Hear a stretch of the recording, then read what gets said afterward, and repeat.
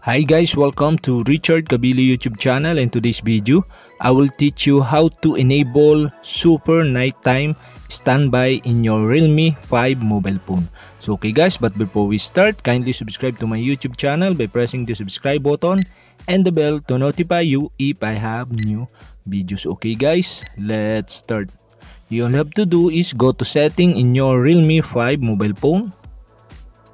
Okay guys, here in settings, scroll down and find the Realme Labs. Okay, click Realme Lab.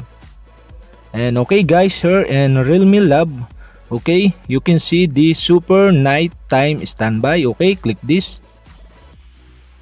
Okay guys, here in super nighttime standby, your phone will consume less power at night when idle.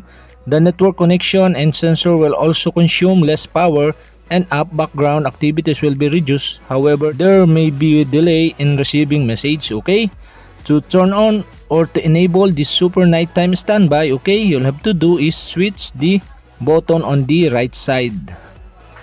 And okay guys, that's it. Your super nighttime standby is on. And okay guys, if you have a question, kindly comment below and don't forget to hit the subscribe button and the bell to notify you if I have new videos. Okay guys, thank you for watching.